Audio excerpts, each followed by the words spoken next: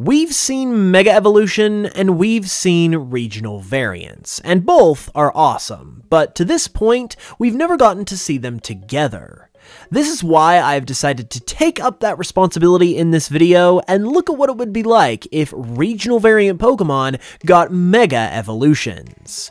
I'm not doing this alone though, because I've brought along someone for the ride who has some experience in this department, and that would be none other than PragMagik. He's going to be helping me cover these Megas, so with that said, let's get into it.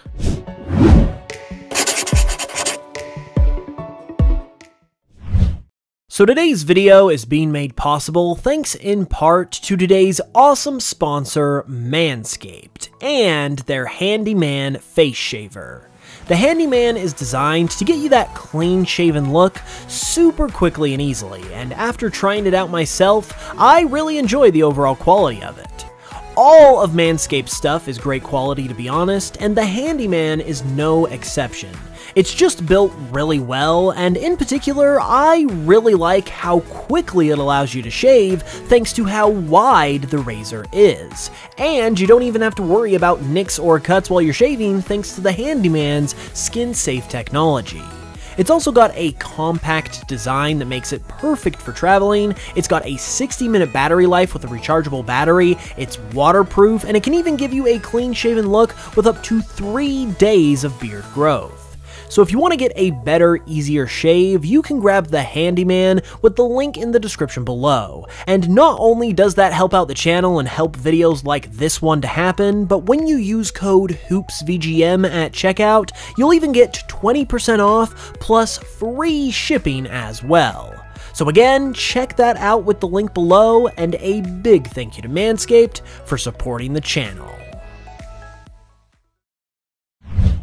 Hey everyone, Brandon here, and like Hoop said, I'm going to be helping out with some of these regional mega designs. We've also done a video together over on my channel where we look at what if we got regional variants in older Pokemon regions who don't have them. So follow the link in the description or the end card to check that out once you finish this video. With that said, let's get into these megas. And the first one is Mega Alolan Marowak. Alolan Marowak was one of the most popular regional forms when it was first revealed, and probably still to this day. So with its popularity and super cool design, it was an easy choice for a Mega. Mega Alolan Marowak goes from a fire dancer to more of a chieftain type of look with its Mega evolution. It now carries torches instead of a fire dancing staff, with the ghostly flames resembling the head of Marowak itself. Additionally, if you look closely, you can see that the bones that make up these torches are the broken off ends of the staff, revealing that this Marowak's bone has now been broken in two. This reflects a theme that many Megas share, which is that Mega Evolution is actually a painful and gruesome experience for the Pokemon to undergo, much like a broken bone would be. It remains Fire Ghost type as well, and for its stats, since Megas all get 100 base stat total boost, we would simply buff the weakest stats that Marowak has, giving it 50 more special attack to help pack more of a punch with those Fire and Ghost moves, and then it would also receive 25 each in HP and speed, to help those not be quite as bad as they are right now. We obviously don't know if regional variants and Mega Evolutions will ever interact, but we think that this design does a good job showing off the massive amount of potential that this idea has. Potential indeed, which I believe our next Pokemon also demonstrates quite well. It's another fire ghost type just like Alolan Marowak, and that would be Mega Hisuian Typhlosion.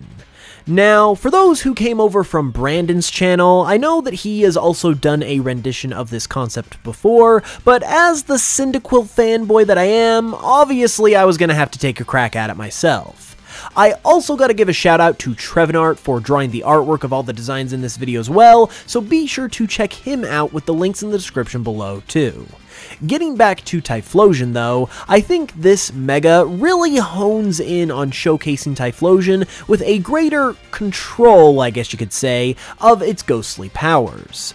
In its regular form, it becomes a bit lackadaisical upon gaining that ghost typing, but upon Mega evolving, it's become much more focused and confident with regards to its ghostly aura, and not to mention, it also becomes more powerful. I would give Mega Hisuian Typhlosion an even boost of 20 across 5 of its stats with the 100 base stat Mega Evolution boost.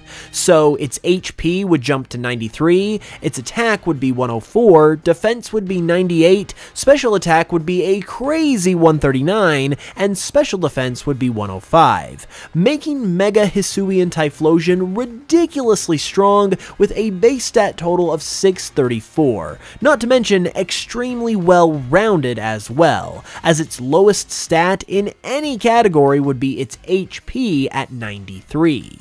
While I appreciate the love that Game Freak did give to the Cyndaquil line in Legends Arceus already, this certainly wouldn't hurt to have either. And I would love Regional Megas to become a thing if it meant that my boy could get even more of the spotlight and could receive even more cool forms, like a Mega Evolution of its regional variant that also comes from the past. I mean, the appeal literally just writes itself right here, so needless to say, this is something that would be amazing to see happen as well. Now we're going to step away from the ghost types though, and look at what is probably my favorite design of this video, Mega Galarian Rapidash. For me, Galarian Rapidash was a huge disappointment. While Galarian Ponyta looks amazing, Galarian Rapidash just drops the ball big time in my opinion. I mean, its hair looks like toothpaste for crying out loud. It was a big letdown for me, so I set out to right all of these wrongs with a Mega Evolution.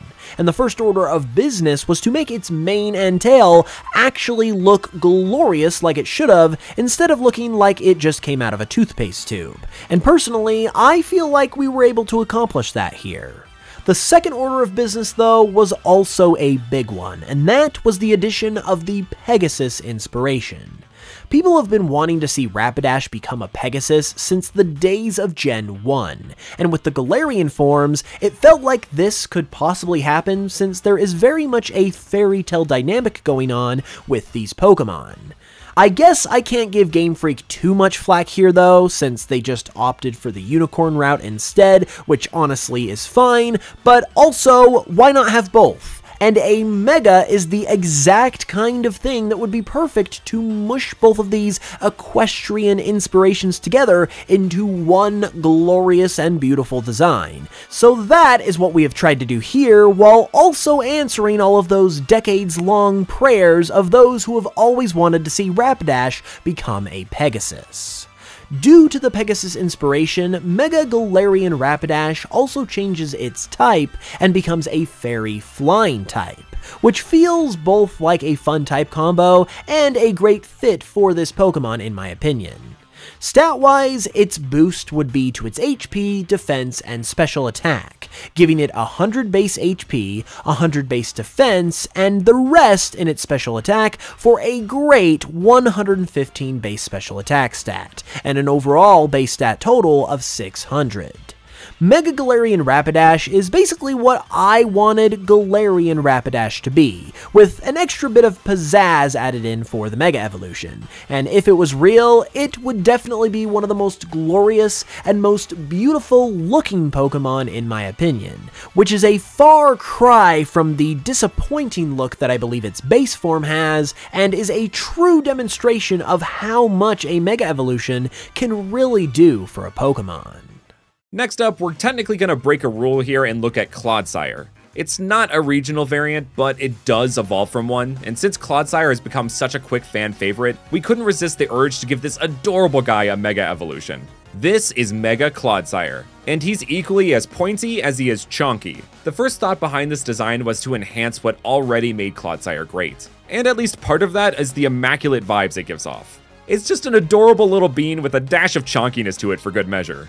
So the goal was to enhance that, but Clodsire also has another trait that is perfect to expand on in a Mega Evolution. The spines that Clodsire can protrude from its back are a neat and terrifying secondary feature of its design. That doesn't always shine through though, so it only made sense that this little hidden feature of Clodsire's design should really come out in the Mega. As such, Mega Clodsire now has spines for days, and they stay constantly protruded outward as a mainstay of its design. This in turn would make it more of a defensive powerhouse and a wall amongst walls. As its stat boost would double its defense to 120, top off its special defense as well to 120, and for good measure, give its special attack a slight bump to 65. On top of Clodsire's already great HP stat, this would turn it into quite the tank and would give it a fun specialized role in battle. It also stays Poison Ground type as you might expect, and allows one of the bestest boys from Gen 9 a chance to soak up even more of the spotlight. Another recent regional variant that I thought would be fun to cover is Hisuian Arcanine. We just did Hisuian Typhlosion obviously, but the Hisuian forms have a unique appeal to them, being from the past and all, that I feel like makes them all the more fun to give Mega Evolutions to. So without further ado, I present to you Mega Hisuian Arcanine. On top of just looking really cool in my opinion, I think this design also works great thematically with Mega Evolution because it's basically like the ultimate member of the Arcanine family. As you may already know, Growlithe and Arcanine are inspired by Komainu, which are statues that are meant to act as guardians of Japanese Shinto shrines. They're also known as lion dogs, which is where these Pokemon get their more unique appearance from despite resembling dogs in general.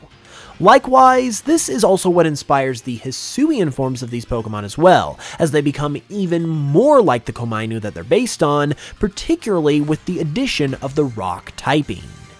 Wrapping back around to Mega Hisuian Arcanine though, the idea behind it is that it becomes the most like the Komainu of any of these Growlithe and Arcanine forms, by resembling the statues even more than any form of Arcanine to this point.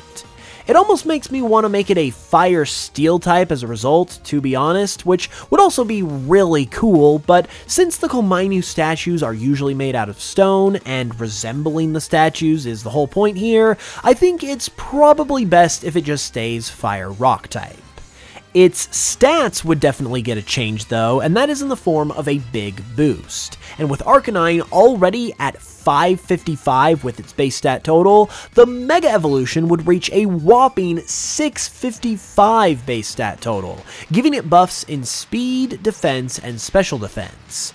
I gave it 40 in speed, raising it to 130, since Arcanine is known to be a quick Pokemon and once knew extreme speed as its signature move, and then I also gave it 30 in both defenses to bring it to 110 in each of those stats, since a buff in defense and special defense only makes sense since it's resembling its statue origins even more, which as I mentioned, are meant to defend and guard the places they are found around. With those kinds of stats, this thing would be an absolute beast. And also, because I just gotta know, JPR, if you're out there, let me know with a comment if I did your boy justice, because I'm really hoping to get the JPR seal of approval here. Which of these megas is your favorite though? Let us know down below, and let us know if you would like to see regional variant mega evolutions actually happen someday. Be sure to leave a like as well, and subscribe if you came over from Brandon's channel and you haven't already. That would be super appreciated, and speaking of, thanks for coming over and helping me out with this one, bro.